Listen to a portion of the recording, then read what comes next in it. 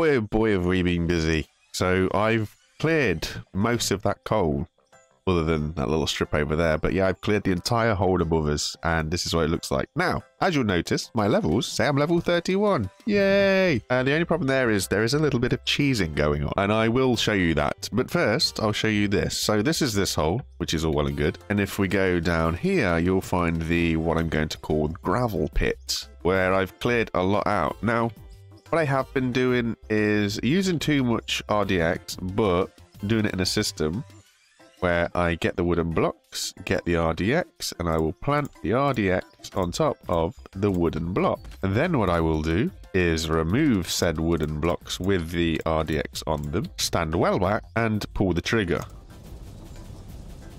Now for sure, in its current build, you're going to have problems like this where all this stuff sits on top and reforms. No biggie, it is what it is. There is a better way to combat that than what I did do here, and that is quite simply put it underneath. So you see it sticks underneath it. It sticks quite low underneath it, but it is sort of connecting to that underside. And then what we can do, take the stairs out of the way.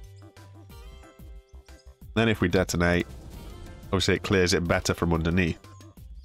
So that's what I've been doing. So if we come back to base, yeah, all that stuff's going to keep sorting eventually, but this is what we've got after quite a lot of exploding from that gravel pit area. So we're just going to go and sell this. Now your levels, your XP are based on value. So the more money you make, the more XP you're going to get, right? Well, that was pretty handy. So as you see, we've got 17 million sitting in the bank. Now, realistically, money doesn't really have much to do. I mean, yeah, you buy stuff with it, but what I am looking to buy is at most like 2 million or something. So yeah, so I don't really need 17 mil because it's sitting there wasted. After speaking with Splitting 2 and Tiger Fang in the Discord, they have said that, hey, you're doing it wrong. Your money is pretty much pointless, but your XP is based on the value of the ore that you sell, and you can buy ore in the store. So if we go and find the most expensive ore, and we add it, we can then buy a quantity of this stuff, and you do need a lot. Obviously you're trying to make up a lot of XP, so you're going to need a lot. And then what you can do is you basically convert your money that you have by buying the ore into XP by selling the ore.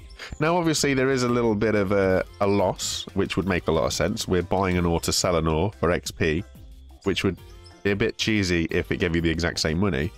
So it is a cheese, and it is something that I have done, and when I saw how much it worked, I was like, yo, it's way better than continuously blasting. Now, obviously, the reason that I continuously blasted is because I need the money to do it. So what I'm going to do is I'm going to ramp myself up to at least level 37 by doing that, hopefully. And I will catch you guys when we're up there. Woo! There we go. Level 37. So we've spent roughly 5 million. Even though we have spent more, it's just we've made more back as we've sold stuff as well. But level 37, this is exactly what I wanted. And this is where I wanted to be. What we'll do is we'll get a front end loader. And the idea is we're going to clear this place up because there's all this coal here. Guess there's no better way to do it than to do it. No idea how big this front end loader is going to be. He's meaty, isn't he? He's a lot bigger, or at least he seems a lot bigger. So for a comparison size, he's not ridiculously bigger, but I suppose you wouldn't expect that for the next one up. But he's quite clearly a lot bigger, so struggles a bit across the ground, even though he's got all that ground clearance. Next question is, how's it going to be with the box? Oh, that's a nice bite. And then we pause so that hopefully all the ore sits in. Beautiful.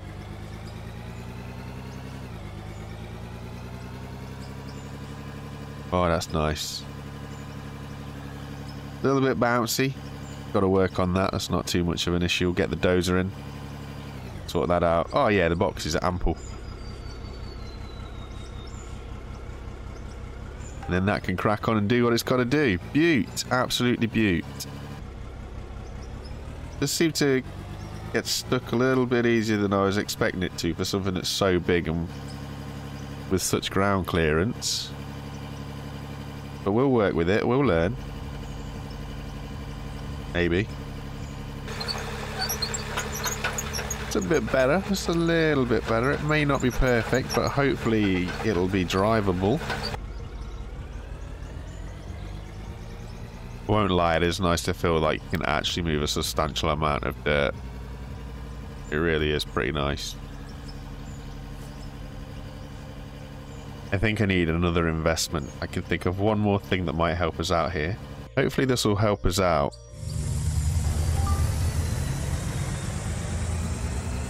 Just level all this stuff down a little bit so that the front end loader, the wheel loader, isn't struggling as much as it seems to. Hopefully this will help.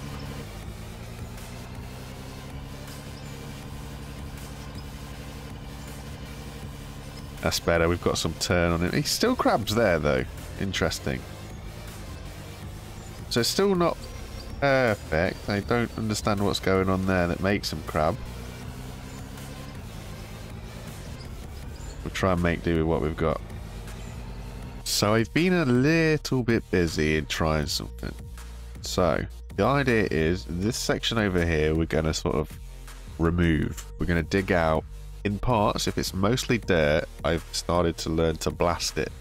But that's what I did to this section here that you can see. This has been blasted and then it's been rolled with the compactor, which has enabled me to have a reasonably smooth area. There's a little bit humps and bumps here because we've been going with the front end loader. Then what I did next was like, okay, the best way to get all this stuff out is to sit on top with the excavator. But if I want to get back this way, I need somewhere that I can get the truck in. So that's what I decided to do here. This took a little bit of time. I got the dozer and I started up here and I dozed this way and pushed all the stuff down here, and it was taking time. So what I ended up doing was getting the tunneler and laying a load of conveyors forward and using the tunneler to run across the top. So that got most of it away. Got rid of the conveyors, got rid of the tunneler, swapped to the dozer again, and that is where we are here. This has all been dozed now. So this has been dozed, and then we run the compactor over it. And it is a perfect fit. It's a tight fit, but it's a perfect fit for the dump truck. So what that does now mean is I can trundle the dump truck down here. Bit of a tight squeeze, but it'll fit. Park him up here sort of thing. Get in the excavator. Go to work with the excavator. And get all of the dirt and or whatever it happens to be around us all dug up and chucked in the back of the truck. This must be what it feels like to almost have half an idea of how to do things properly. Because the way that it works in my head is now I can continue with the excavator.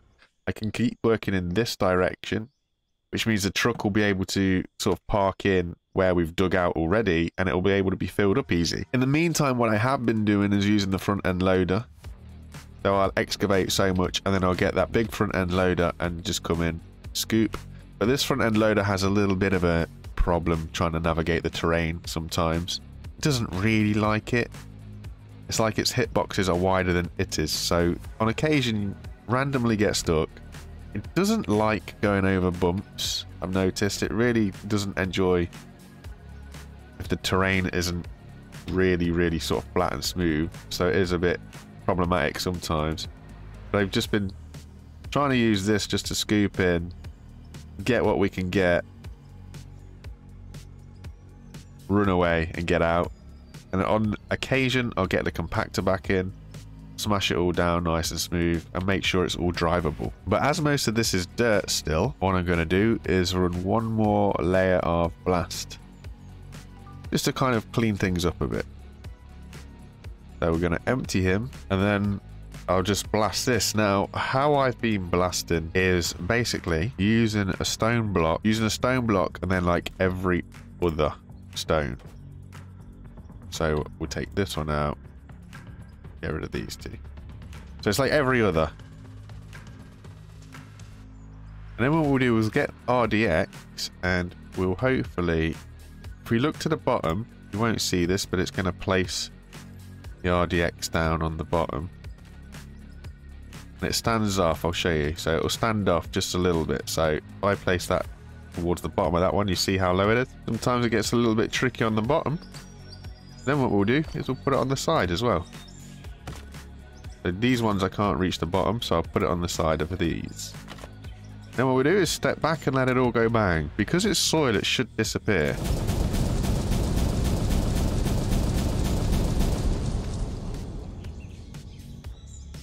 Any ore is left usually, and the dirt's just going to pile up, which is why we get the front end loader in. But it kind of clears the top off nicely. So then what we can do is go to the other side and clear the other side if needs be. So we'll see what this will do on these three. Cleaned it off. So it kind of gets rid of all that soil.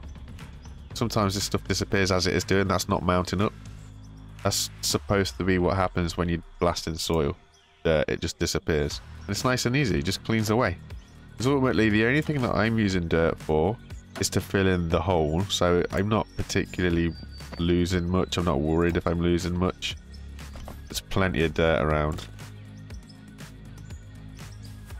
Then we blast.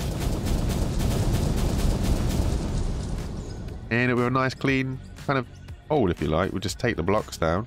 We'll get the front end loader, scoop it all around, make it all relatively tidy. Keeps it all nice and smooth. It's nice.